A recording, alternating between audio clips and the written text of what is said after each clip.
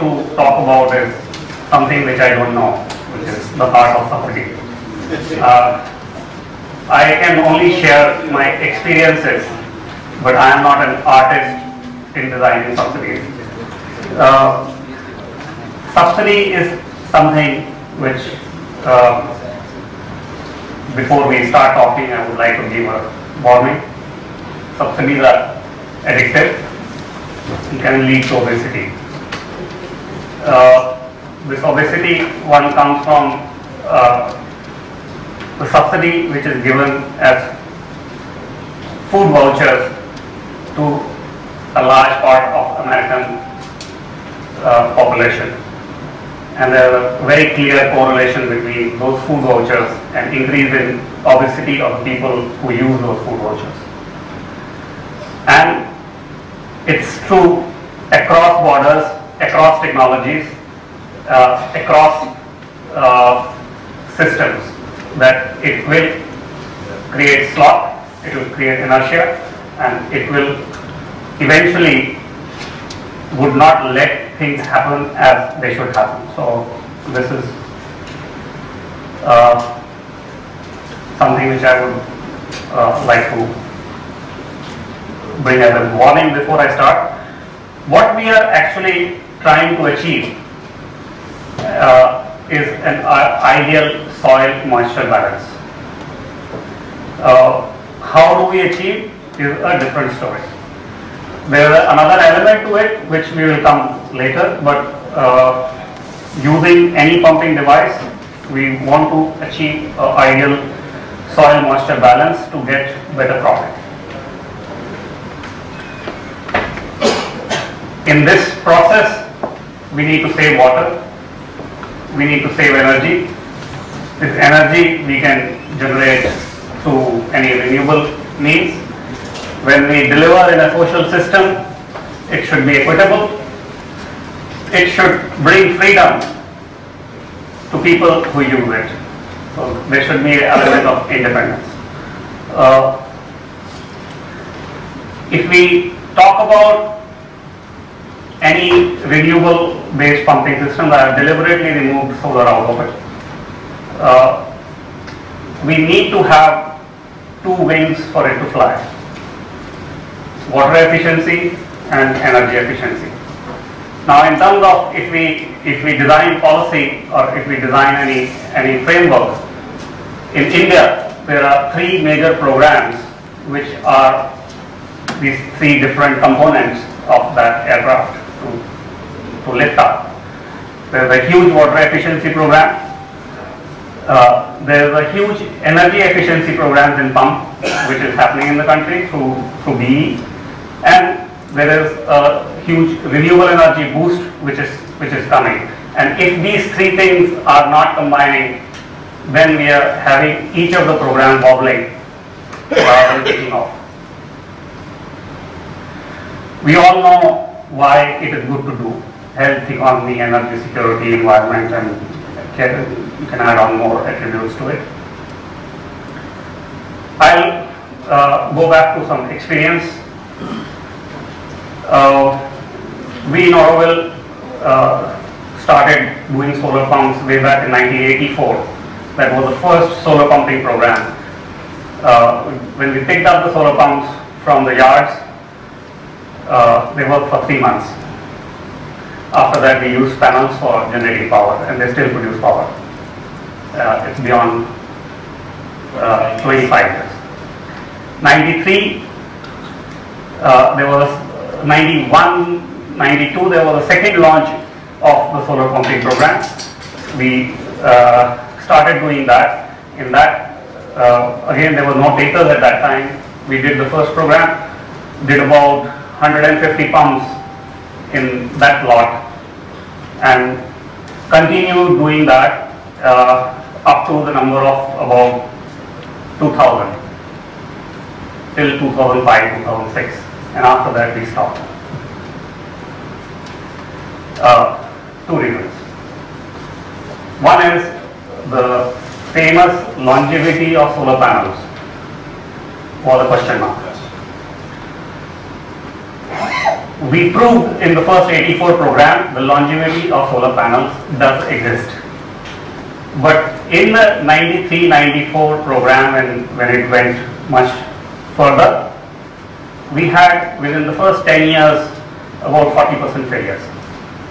Had to go back to the warranties, and these were number 1, number 2, number 3 companies of the world. I won't use the names of those companies over here. One critical reason for that was and it was varying in geographies.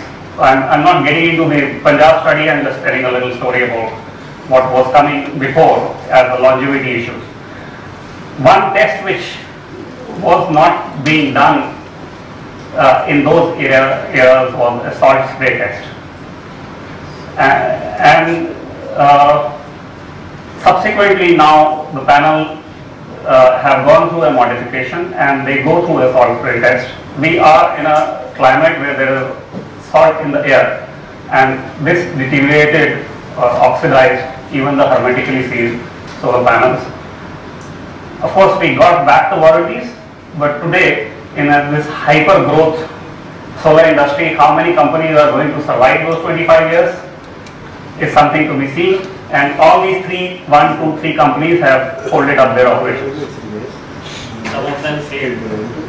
They have now stopped making solar panels. Still, I would say that it's not end of solar photovoltaics. It doesn't.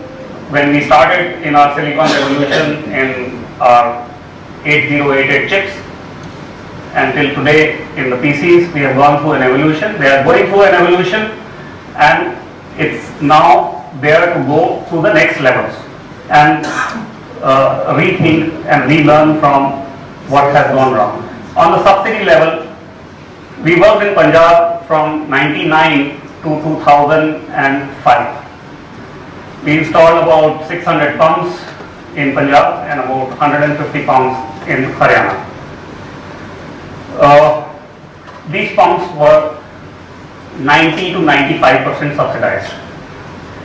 For Punjabi farmers, it was peanuts to pay. About 30,000 rupees for a pump which was costing in those years about 4 lakh rupees.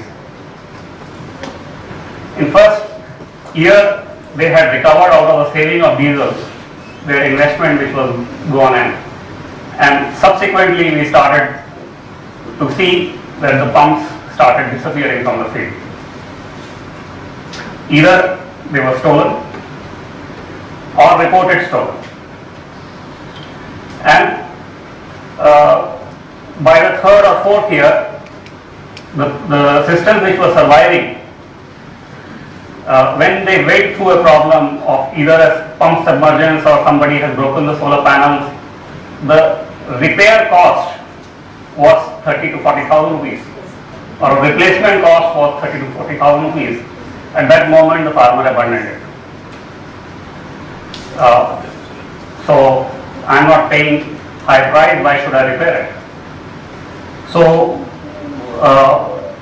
by the time we reached 2005, and when our service engineers were spending more time in the police stations than repairing the solar pumps, one police officer who had a pump and who had a pump stolen from his field went through the entire exercise of finding who the people are behind, and he came to our office. He said, if you want peaceful life, close your office.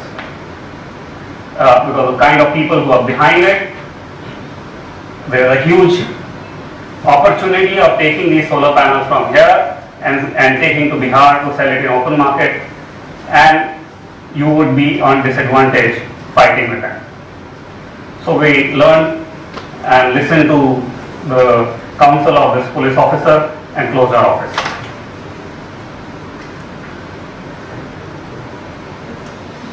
We did a program in Kutch, much smaller, 15 pumps, just to test try a model, a very different model of distribution. This was also subsidized. This was subsidized to an extent of about 60%. Instead of selling the pump or even the farmers did not have that amount of money. In this case, it was about 1,20,000 rupees or 1,40,000 rupees for a system. They didn't have that much amount of money. We said, whatever you are saving on diesel, you give us as rent. And we charge 20% less. We did not do any economics of payback period. We just wanted to test how it was.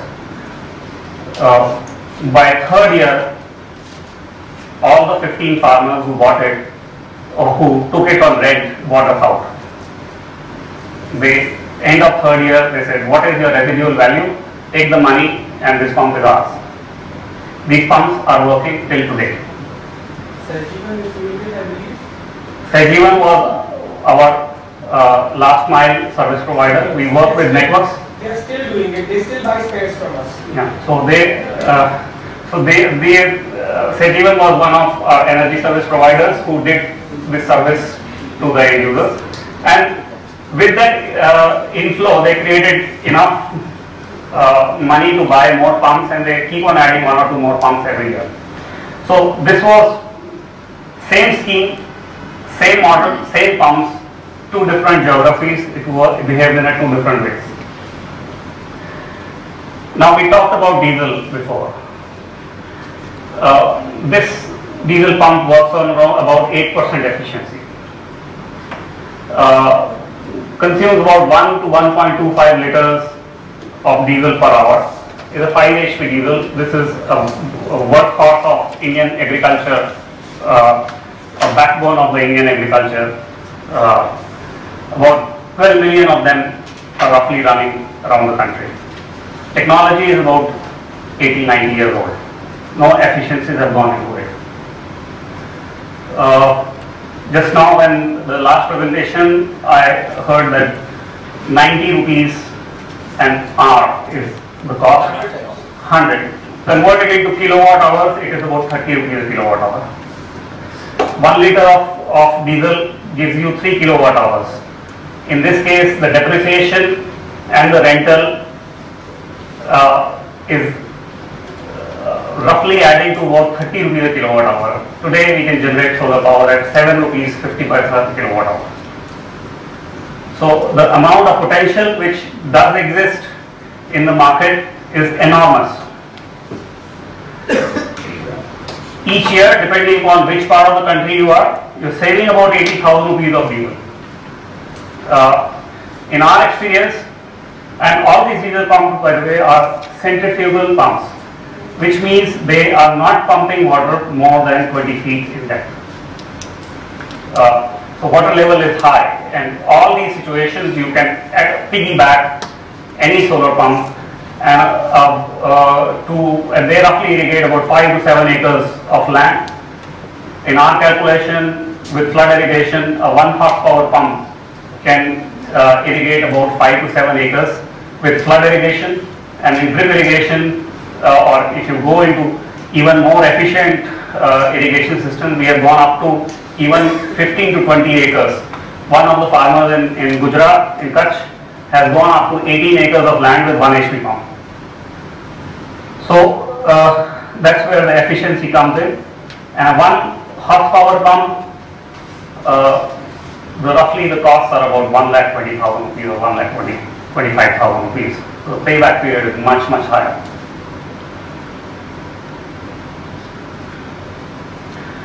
So this only addressing 12 million pumps is a huge gold mine.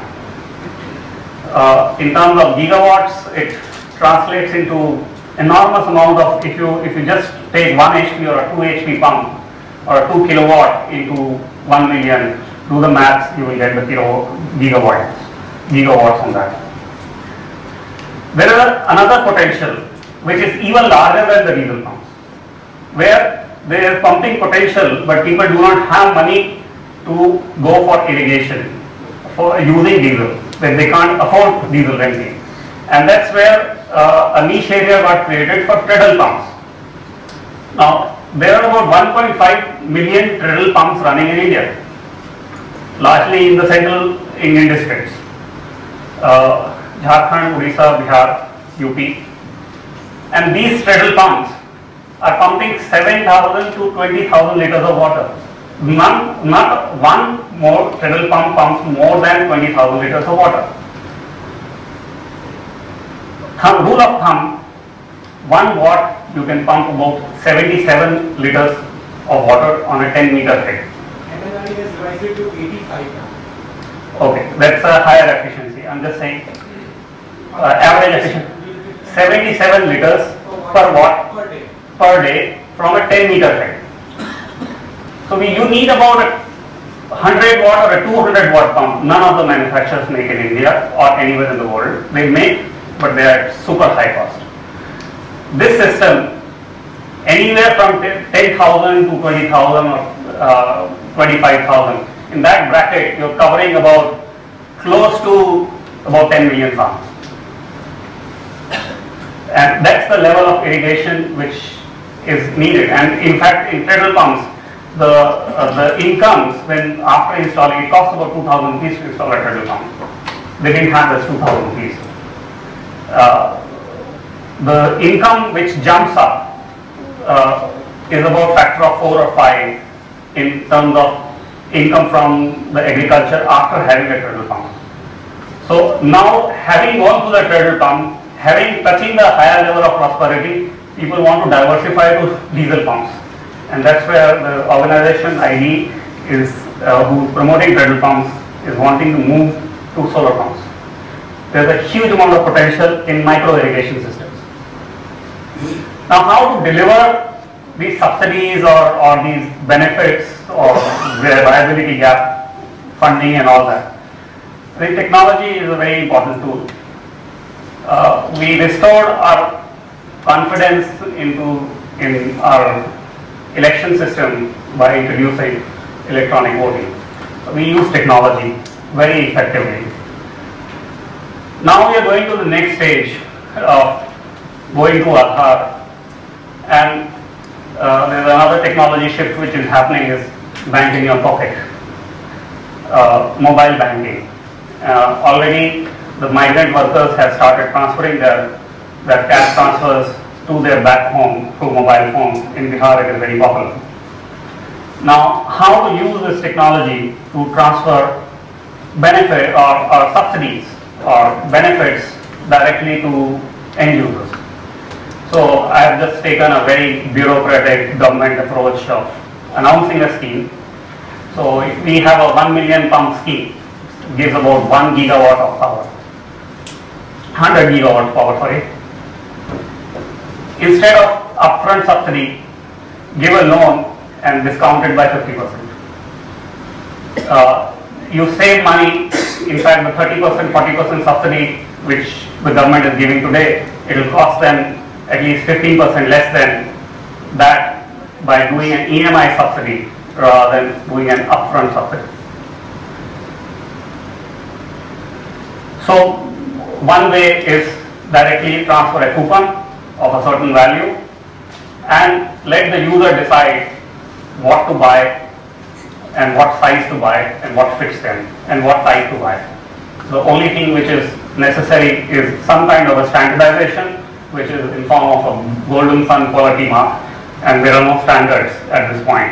And very important aspect of government to invest would be in standards where an end user can identify this is good from bad. And that's where the public money should be invested into massively. And if there is a one-time to a micro farmer, a one-time transfer, there is no need of an EMI subsidy. Also, they can manage to buy a pump over the counter. They'll own it. There will be a strong ownership.